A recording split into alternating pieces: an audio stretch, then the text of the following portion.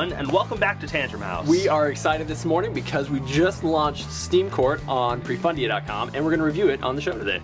Prefundia is an online platform for promoting products before they come to Kickstarter, so watch our review and then go check it out. And then one other note, tomorrow is April 11th, which is International Tabletop Day, so we're going to be hanging out with our friends at Boardwalk, Greenville's purveyor of fine games. Tomorrow, playtesting the game and playing a bunch of other games with friends, so join us if you can. Right, now let's go into our first ever Steam Court Terrible 2 Minute Review. Steam Court is a 4 to 12 player game from, in my opinion, one of the most promising board game companies out there. This gateway party game is based on traditional card play mechanics, but it includes unique character abilities and a flexible goal system that allows for several different ways to win.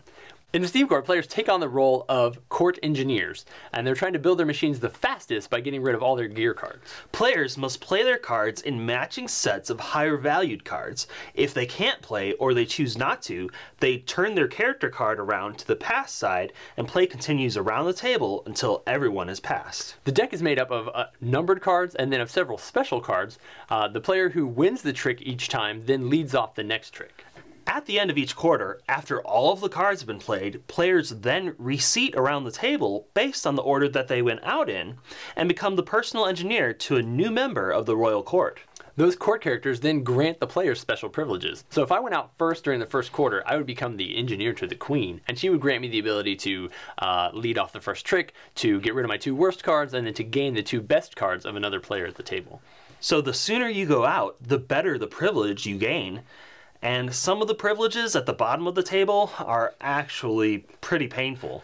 At the end of the 4th quarter, you end the game and then you win based on which rule variant you're using. If it's a casual party game that you're playing, where people have just been coming and going all night, then it's just whoever's in the queen seat at the end of the 4th quarter is the person who wins. But if you're looking for a more strategic game, there are victory point and trick-taking conditions that use the gear tokens. All right, so I think that covers the basics of the gameplay. Are we going to rate our own game? Definitely. All right, let's talk about the mechanic. I really like how this game is easy to learn but difficult to master. There's a definite strategy involved in how you play your cards so that you try to go out first, but you're also impacted by the luck of the draw. I like that there's a court hand, that extra hand of cards that's played, that's dealt out each time, because there's different character abilities that interact with that, and then also you don't necessarily know how many cards of each type are out there, so you can't count cards. Theme. So I obviously love the theme for this game. I've been doing all the design work for it, and I just super dig the steampunk genre and everything that goes with that. The hierarchical nature of it fits perfectly with the game. The illustrations that Greg has been working on have been fantastic, and I like the little nuances we've been able to include with like the queen character having the same gear as the 12 card and like so on. And then one of my favorite things is the properly addressed as title thing. I hate when I'm at a party and I can't remember that girl's name and she's taking forever to take her turn. It works out perfectly to just be able to say, Your Royal Majesty, it's your turn. So there's a lot of like nice little things that are included as a result of that. Tell us about replayability. The game takes only about 10 to 15 minutes to play, and as players show up, they can just grab a character card, jump in, and they're ready to go. The whole game only takes about an hour altogether, and as we've been playtesting it, players have wanted to just go that extra quarter each time. So it's definitely a catchy game, very replayable. Enjoyability. Yeah, definitely enjoyable. What we should do is like include all of the like tweets and Facebook posts about we love this game. It's been fantastic to play. It's one of my favorite group games to play. I've been playing this game for like 9 years, and it's still one of my favorite just overall games to play as a group. I think, you notice how my thumb is sliding just a little bit?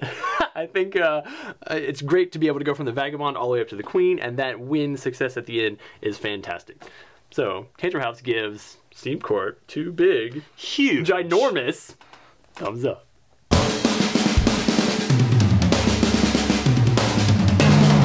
I'm getting like old man hair in my nose. Yeah, you gotta clip that out, Ryan. Clip it out. I tried, but I don't know what to do. Yeah. You're one of those little. I got an attachment on my razor, and you're supposed to be able to make it to 30 before you get to do it. You gotta pluck it, man. Just man up. I'm just more mature than most 30-year-olds. Oh.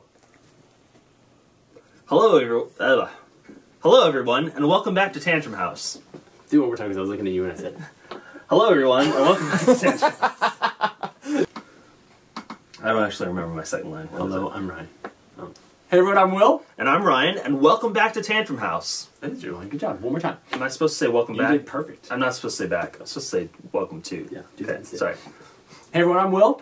And I'm sorry, I was swallowing right when you said it. Hello everyone, and welcome back to Tantrum House. Good, I felt welcome.